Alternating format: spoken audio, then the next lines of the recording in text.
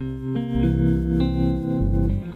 sun has left and forgotten me. It's dark, I cannot Your stories see. don't define you, but how you tell them will. Hi, I'm your host, Sarah Elkins, Chief Storymaker at Elkins Consulting. And just a quick announcement before we get started. There are still spots left for the No Longer Virtual Summit for Entrepreneurs and Innovators in February. So check out the agenda and the details at elkinsconsulting.com/NLV-home. So it took a couple of missed connections to get to today, but I'm so glad we managed to make this recording happen. And listeners, you are in for such a treat. I've been thinking a lot about resilience and persistence and how incremental comfort makes us less tolerant to discomfort, less tolerant to change and growth.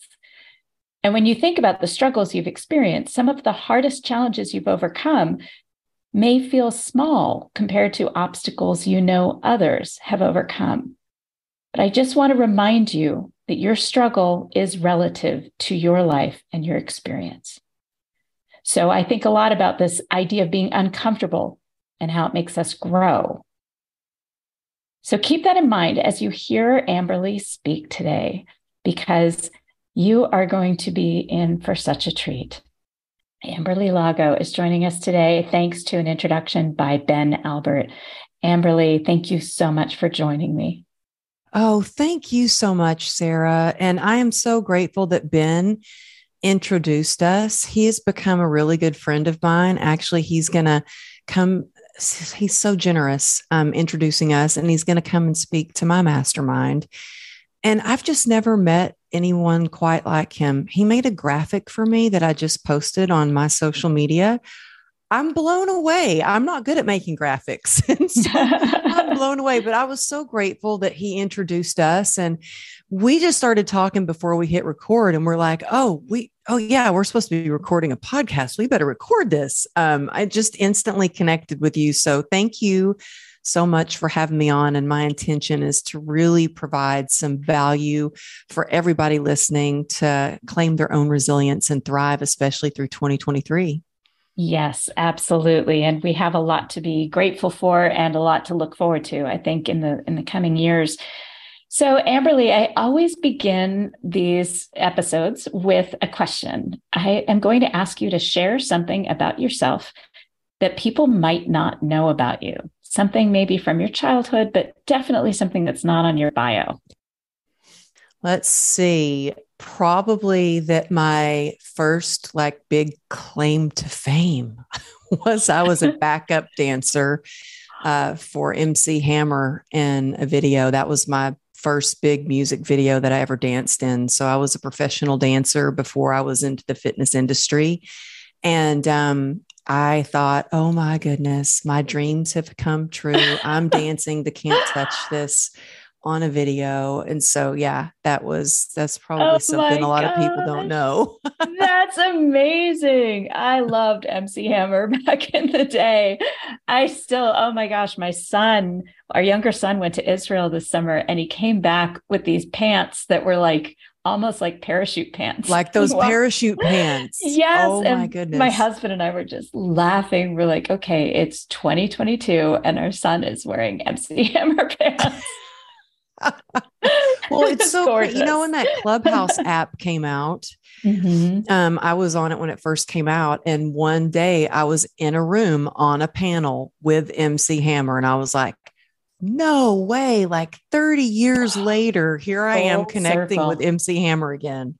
That is hilarious. Oh my gosh. Well, thank you for sharing that.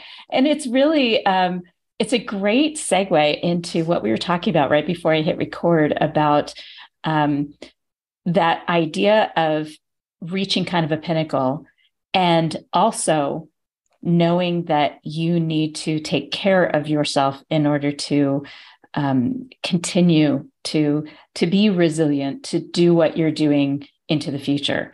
So reaching that pinnacle, that's a destination of sorts, but we have so much more ahead of us.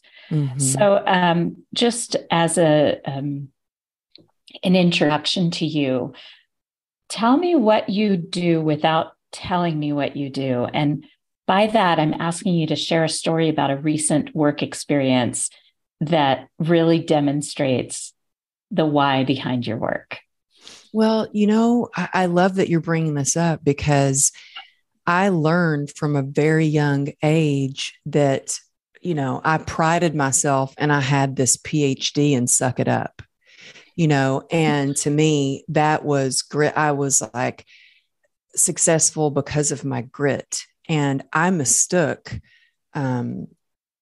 health scares for heroic acts. I would push myself, and growing up an athlete and a dancer, it was like you would run on that. I grew up in Texas on the track, and my coach would say, throw up off the track and then keep running. Cause she could see when you're running so hard, you're about to throw up and you're like, okay, well, I'm getting a medal around my neck. Even if I threw up and it's hurt and I've got a sprained ankle, but I got first place, dancing in point shoes, my toes would be bleeding. And it was like the teacher would be like, the show must go on.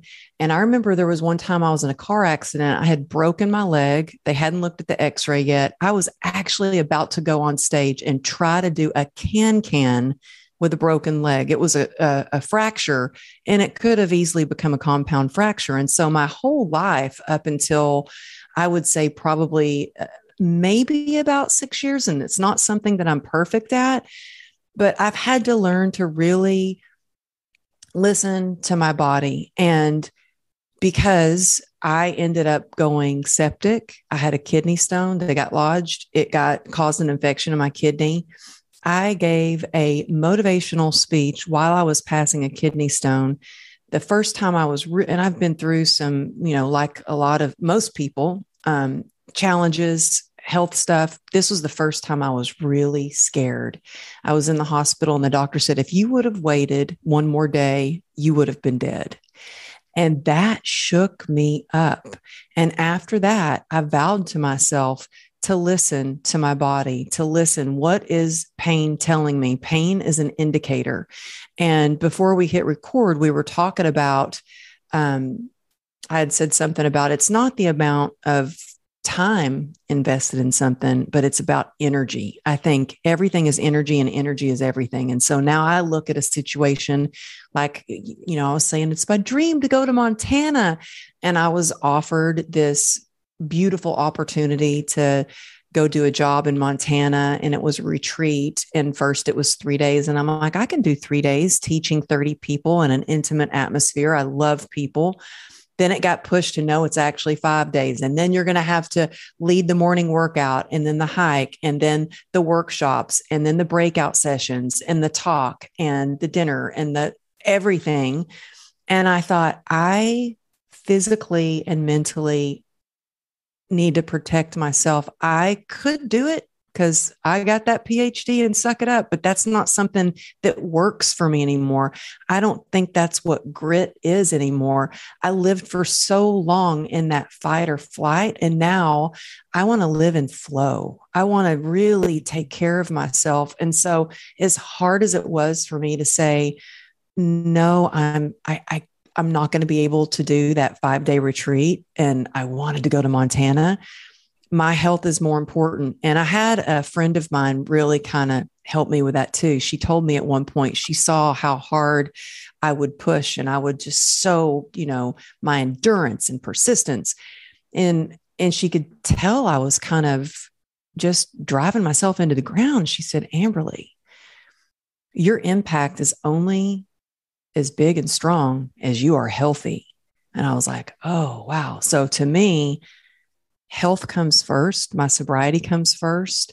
And I think it's really important to know what your priorities are. And it makes saying yes or no to opportunities or situations a lot easier and a lot faster. Mm-hmm. Absolutely. Well, two things popped into my head as you were speaking. And one is this whole idea that your definition of grit has changed. And I've recently been focusing on what success looks like to people. I was a guest on Success, the podcast with Carla Para a few months ago, and I interviewed her. We talked about success being something that you need to acknowledge as you're working towards something and not making success the destination. Mm-hmm. So we've talked about defining success, but how do you define grit now? Well, I used to define grit as, like a lot of us do, especially as entrepreneurs, is the hustle and just work hard, just work harder, just focus more, just post more, just keep pushing. And it really changed one day when my husband looked at me. I had my leg that I've had 34 surgeries on. It was swollen. I had it propped up on the dinner table as we were eating dinner, and he could look at me. And as much as I don't like to complain or talk about pain, he could see the pain coming out of my eyes. And he's like, you really need to pace yourself. Which that's not a lighthearted subject for an entrepreneur. I'm like, I was a little offended. I was like, pace myself. What do you mean? What does that even look like? Like, what do you, I was really like a little I feel offended. like I am pacing myself. I'm pacing myself really fast. Yes. Right. And I really had to learn, pace doesn't necessarily mean that I have to stop or I have to slow down or I have to rest. Yes, rest comes into play, but I had to look at it as a win-win. So pace, instead of myself going, oh, I've got a PhD and suck it up, that started to shift to, I've got a PhD in taking things by stride and focusing on the long game instead of like, how is this going to be sustainable? How am I going to find joy for the journey? And what I have really found, because when I was trying to just grit it out before, and I had this PhD in Suck It Up, which was really meant I was solely relying on myself to do anything. It led to a lot of physical pain, which led to emotional pain, which led to addiction, which led to me feeling really, really alone. And I decided to double down on that. And like, well, let me just build up a wall around me so nobody can see my pain or my shame or my self-doubt or my feelings of unworthiness. And then I was left with this medal around my neck, but standing at a podium where no one could see me. I completely built a wall around myself. And it was when one day I was running through the airport, and we had gotten held up in TSA. I was with my daughter, and we were running. I had my hands, full, all the bags that I was carrying. And I ran right up to the gate, and I could see the plane pulling away from the terminal. The door had shut, and I dropped all my bags, and I just started crying in the middle of the airport. And my daughter looked up at me and she said, wow, Mama, I didn't know you knew how to cry. And I realized, wow, this whole story that I had told myself was not only a story that I created myself of grit and being tough and being strong, but it was a story that I had created for my family. And I thought, something's got to change. This is not right. I want my kids to be able to let their feelings rise to the surface. And instead of like dealing with this, really healing it. And so little by little, I started to change. And the one thing that I realized more than ever that made a huge impact was grit plus community equals resilience. When you are asking for help, not just asking for help, but when you're connecting with community, when you're sharing your vulnerability, when you're actually talking about what's going on, you realize so many other people are going through the exact same thing as you, I didn't want people to know I was in pain. I just was like, well, I'm just going to get grittier. I'm going to get stronger. I'm going to just work harder. And it worked until it didn't. And what I've learned is grit is so much about, yes, endurance, but not even so much about enduring pain. But I talked about being in flow. And I had to kind of come up with, well, what does flow look like for me? And I came up with kind of an acronym as a check-in for myself. And I hope it helps someone anybody who's listening today. Is flow stands for frequency, love, optimism, and wonder. And if I can approach things like adversity or challenge instead of the fight or flight, but in flow. And when I say frequency, I'm not talking about how many times you go to the gym or how many times you're posting on social media, but the frequency, the energy. How are you connected with your higher power? What are you doing to raise your frequency? How are you, when we have a higher frequency, we feel lighter, we feel serenity, we feel more joyous. So and frequency as in sound and energy. Yes. And light. And light. The higher it is, the better it is. And when I met you and we started talking, my frequency changed. It was just lighter because you carry that high frequency and I can feel it even though we're talking through Zoom, and I think the people that you connect with really is a great way to raise your frequency or not. The people that you immediately feel heavier with, you feel negative, and it is a thing. And just the other day, my husband was like, why does the dog shake every time I come near? And I said, oh, she doesn't like your frequency. And he goes, frequency? What's that? And I'm like, yeah, you have kind of a heavy, scary frequency right now. And he thought I was crazy. Nobody wants to be around that. It's terrifying. Yeah, but people feel it. Animals feel it. Mm-hmm. And gratitude has been one of the quickest and easiest ways for me to shift my frequency and feel better.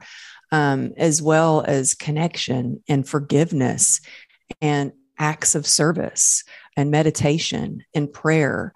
And then the love part of the flow is I had to learn to love myself because I hated myself after my accident. I mean, and that's a 4-letter word. I hated the way I looked, my legs all deformed. I hated that it gave me so much pain. I hated that I couldn't do the things that I used to do. I hated my life. I hated everything. And I had a doctor that helped me shift that. He looked at my leg like it was a masterpiece, like it was a piece of art. And I thought, wow. You're still walking. And I can walk. And I started with gratitude going, maybe if I'm willing to just give myself a chance to love my leg and myself again. And I'm not saying it was easy, but I was willing. And every day I just tried a little more. And when you can love yourself, you can love others. And when you love what you can do, there's just not a day that goes by that you don't want to do it.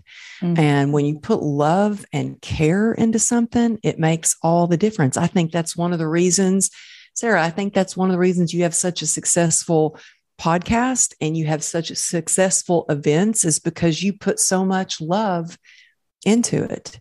And then that leads me to the optimism. And I'm not always a positive person. And I've had to learn to really talk to myself instead of listen to myself because I have that inner critic that can be really mean. Mm-hmm. So I've learned to talk to myself. And the minute I hear myself or someone else saying something negative, I learned to switch it up either with affirmations and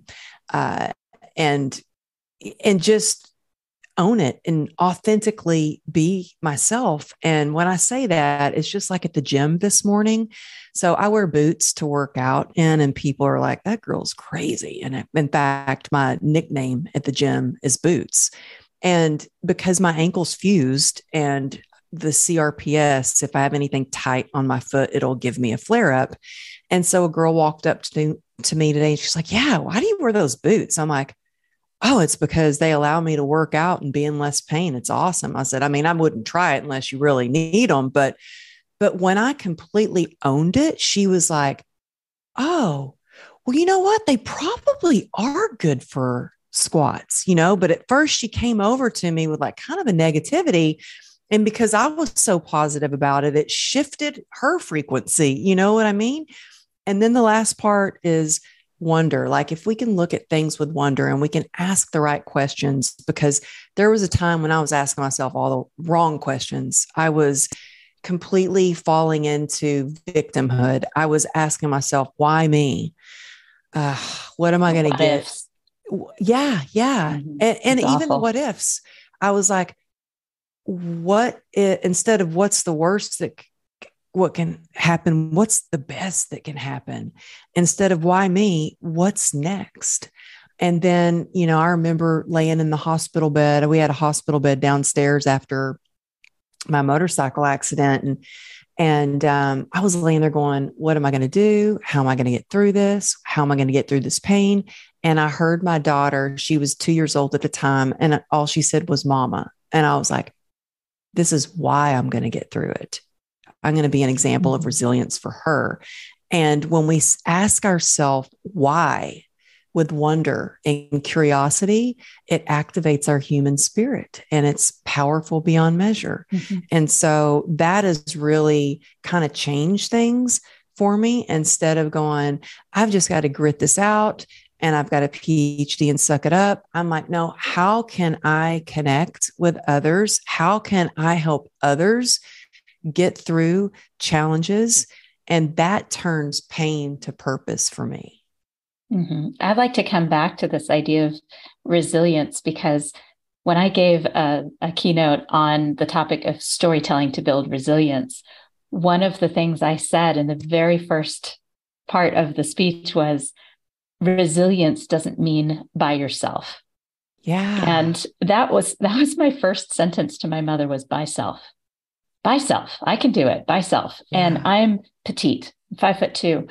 And throughout my young adult life, I would take it as a total challenge. I would spite people for thinking I couldn't do certain things because I was little. And I remember thinking of myself as being resilient and persistent and kind of hardcore because I do this stuff all by myself because I could, by self. That's my phrase.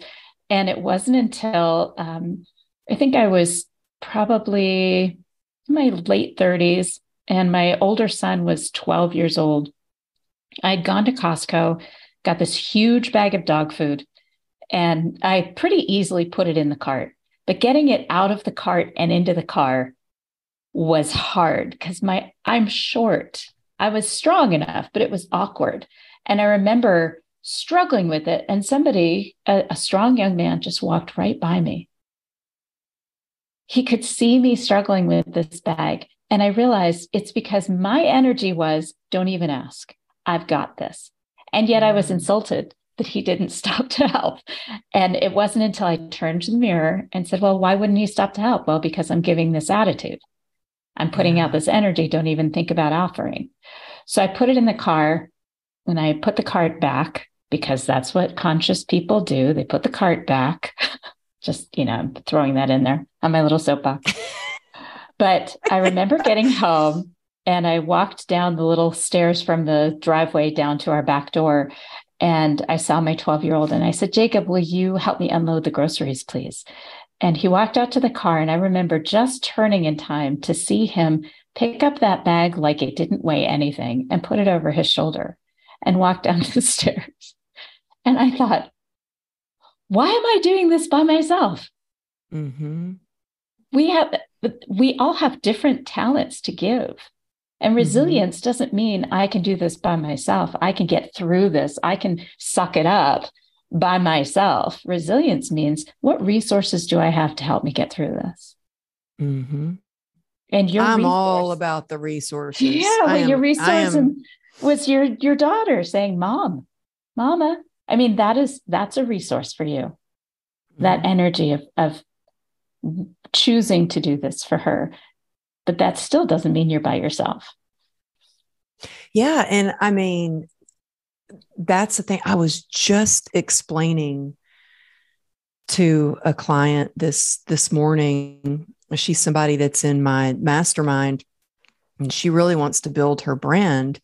And I'm like, you don't build it by yourself. I was like, you need to collaborate.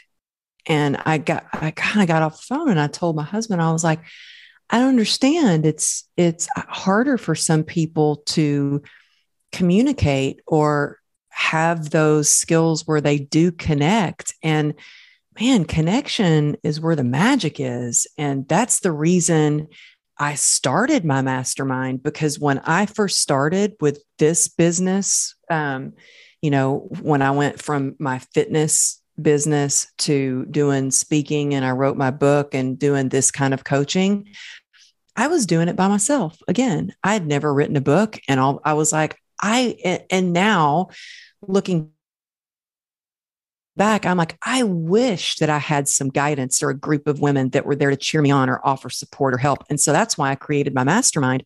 And I was trying to explain to her, just with her podcast, I was like, your podcast is great. You're great, but you want to build your brand. You're doing every episode by yourself. I said, invite special guests on your show. I was like, it's the best thing that I've done for my business.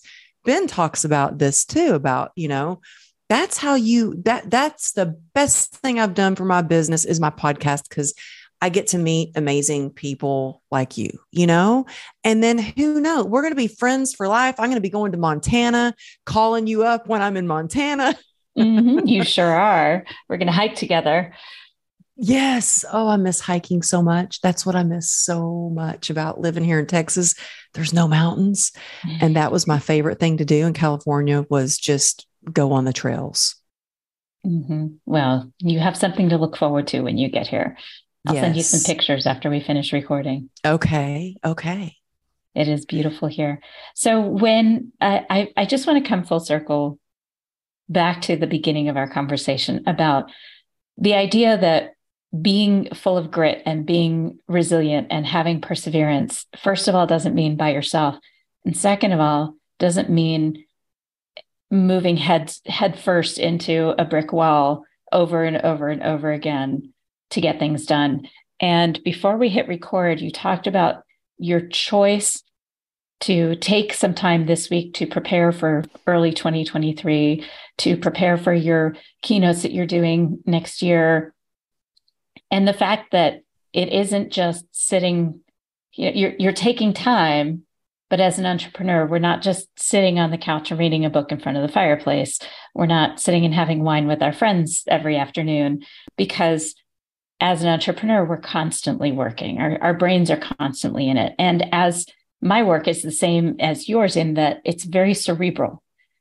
So it's not a physically exhausting thing necessarily, although for when we're speaking and we're hosting workshops, it is also physically exhausting. Mm-hmm. But we talked earlier about the emotional exhaustion that comes with it, the intellectual exhaustion that comes with the work that we do.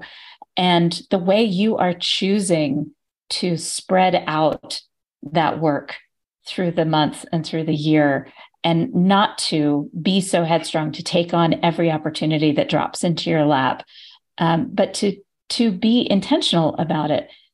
And I would like to dive into this just a little bit, because I think people don't know that that is the case. And we don't share that with people enough, that we need to take that time. We need to understand our emotional and intellectual exhaustion, our social exhaustion. And we need to make sure people understand that, so that they can then, like your daughter, have permission to demonstrate that vulnerability and the choice to cry or to take time away.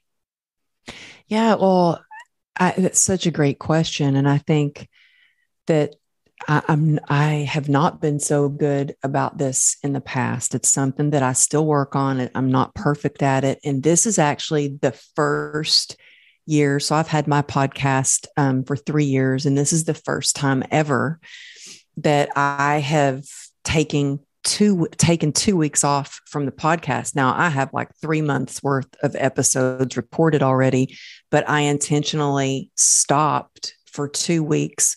That means I'm not posting about a new show or creating assets for a new show, because I know January, I have 4 keynotes coming up. Well, 3 that are in person, 1 that's virtual. And I'm going to be traveling all over the country. And so I thought, I'm going to take this time to give my body a break, to give my mind a break, to give my soul a break, to spend time with family, but it's kind of comical if you're an entrepreneur, because to me, time off isn't, sitting, eating bonbons, binging on Netflix. It's actually, I will sit in the living room with my husband, and in all transparency, my husband and I just went to therapy, and he's like, he goes, I've just gotten used to her. She sits to watch TV and she's on her phone. She's on her phone the whole time. And I'm like, but honey, I can't just sit and watch TV because I don't enjoy that. I can watch TV and be listening, and I'm responding to comments or DMs on Instagram. That's just more relaxing to me than just binging on TV. I don't know. But this time off for me has been me planning my big in-person event in March, but I haven't been doing as many interviews and I haven't been coaching clients. And I said no to in-person events and and big meetings and stuff like that. But the reason I decided this year I need to get really intentional about taking this time off is not just because I have a lot of big things coming up next month, but it's because I was starting to feel a little burnout.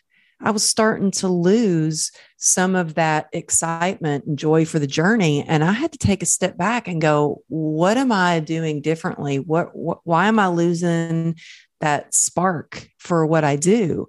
And it was because I was doing too much. I was taught when I first wrote my book, I had an amazing publicist, but she was like, you say yes to everything, yes to every opportunity. So any blog post, any podcast episode, any speaking event, whether it was paid, free, whatever, you say yes. And I was saying yes to everything. And there came a time where I was like, I can't say yes to everything. And I need to get intentional to what brings me joy, what's going to move the needle on my business, what's going to make meaningful connections for me.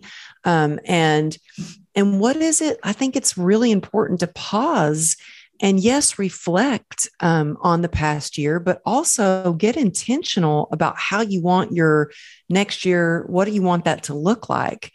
And, I remember years and years ago, I used to always have these big resolutions and these big goals. And now I usually choose one word and I let that be my driving force, and I remember in 2020, ironically, my word was resilience. And then all of a sudden COVID hit and that seemed to be the buzzword. And then last year, my word was, I think it was joy. This year, my word is flow because I want to be in flow state. I want to just not be in the fight or flight. I just want to be flow. And, and so I think it's important to take time to pause so you can ask yourself what's really important. What's your heart calling you to do? Because it's easy as an entrepreneur and especially when we're looking at social media and everything looks so easy and it just looks like, oh, wow, they've got a best-selling book, or they're on another talk show, or wow, they're doing that speaking event. You don't see what's going on behind the scenes of, you see speakers get on stage and you don't see behind the scenes. Like, I've got my little note cards here on my desk and people probably think I'm crazy at the gym because I'm on the step mill going over my new keynote in my head. It takes a lot of effort and thought and intention. And I think it's really important to take some time and not be all about that hustle culture, but to take care of our mental and our physical health. Mm-hmm. Absolutely. I know that I can't provide the kind of service and generosity to my podcast guests or to my clients or to my family if I'm not paying attention to that potential for burnout. And as an entrepreneur, when you think about something that felt like real success to you, and I ask this question because after my conversation with Carla Pera, I realized as I was hiking on the mountain, we were watching our neighbor's dog for a week. And I was taking her out for a hike. It was about 2:00 in the afternoon. And I thought, I have to get the dog out while it's sunny because the sun sets so early here this time of year. And I've got to get out. And so I closed up my computer. It's like almost 2:00 in the afternoon. Grab the dog, grab some treats and my bottle of water, bundle up because it was like 12 degrees outside. And went barreling up the mountain. Just, fast, getting the dog a good a good 20 yards ahead of me with the ball because I use a chuck it, the tool that you can throw the ball really far. And I'm throwing it on as close to the path as I can, because otherwise we're going to lose it in the snow. And, I'm thinking and my brain is going. And all of a sudden it dawned on me as I hit one of the minor summits before getting to the top of the mountain. It dawned on me that it was 2 p.m. and I took the dog for a walk. I closed up everything. I knew I could come back to it later, but my time was mine. Mm-hmm. It was my choice what I did. It was a 2-hour hike on the mountain. I got back just before it started to get dark. 2 hours on this mountain, breathing that crisp air. It was so cold when I left, but by the time I got to the top, I was unzipped. My hat was in my pocket because my core had warmed up so much from this hike. And I thought, this is what success looks like for my entrepreneurial adventure. Mm-hmm. So when was one moment where you thought, okay, this is what success looks like to me? Well, I love that story. You're such a great storyteller. Thank you. You are. I was right there with you. It's interesting because I've fortunately been able to do a lot of exciting things, like, been on the Today Show and done a TED Talk and been on stages with people like Mel Robbins and Ed Milet and Jay Shetty, like some of the, it's a dream come true, really. But those really aren't things that I think of as my success. I think that for me, success is being able to do the things that you love with the people that you love when you want to do them. It's freedom. Mm-hmm. But I just had a moment. I was telling you before we hit record that I had a moment where it kind of sunk in and I felt some success, I guess you could say. So we just moved into our house 6 weeks ago, and we had, been unpacking bags and had just been rushing around nonstop and trying to get my home office set up and all these things. And it was getting late, and we have these individual hammocks hanging from outside on the porch, and they're so fun. And my 14-year-old said, Mom, just come sit outside in the hammock with me. And we were both sitting in the hammock. Everything stopped. It was really quiet. It was just such a beautiful night. And we've got these twinkle lights over the hammock. And I looked back at the house and I looked at my daughter, and I loved being in this hammock with her. And, there was a time where I had $2.9 million worth of medical expenses, and we had a lien on our house. And I've been able to provide for my family and buy this house for them and see my daughter so happy being in Texas. And I think seeing the freedom that she has, because where we were in LA, the homelessness was getting really bad. And we had been hit by a car. She had seen me get mugged. I mean, that's a whole other story. Mm-hmm. And so to see her have this freedom to run around, and we've got like an acre of land, and she sets up these people jumps. She's a horseback rider, and she's jumping a horse, and she's doing the jumps herself. And so to me, success was that moment where it was spending time with my daughter and seeing what I was able to provide for my family and the freedom and the happiness that we had together as a family. That's perfect. That's a perfect way to wrap this up. I was sitting there with you in that hammock with the twinkle lights. I cried. I sat in that hammock, and just this overwhelming feeling of gratitude came over me. I cried, and I thought, wow, yes, I've worked hard, but your hard work puts you where your blessings can find you. And I wasn't paying attention to I got to hit these number of downloads, or I've got to get this many followers, or I've got to get on that stage. I just kept focusing on how can I keep being of service and helping other people. And I was chasing purpose and not money. And things started to, I want anyone who's struggling or thinking, oh, I don't know if this will ever happen for me. It can. If I can rebuild my life, you can rebuild yours too. Mm-hmm. And you're right. It has to be around purpose. It can't be a selfish, not just about income. I mean, it can't be just about income, because then you may get there still, but it's going to be hollow. It's not going to feel as satisfying. But even more importantly, it can't be about you. I mean, that's been my experience as well. As soon as I make an impact on others, where people feel better about their jobs, when I'm doing StrengthsFinder work, or when people feel more confident to step out of their comfort zone, when I'm doing storytelling coaching, or people who want to speak at and tell a story at an interview, it's those interactions that drive success, as far as I'm concerned. And you just shared exactly that purpose by sharing that story about sitting with your daughter outside of the house. Thank you. I'm so glad we connected. Thank you so much for having me on your show. It has been so awesome talking to you. And I know we're going to have an awesome time hiking sometime. Yes, we will. And thank you so much for taking the time on the week that you are experiencing whatever downtime looks like for you, which obviously doesn't look the same for everybody. But Amberly, this has been such a treat, and I so appreciate your time and energy in sharing that with me today. Oh, thank you. Thank you for listening to Your Stories Don't Define You, How You Tell Them Will. Now it's your turn. Listeners out there, what's your story of resilience?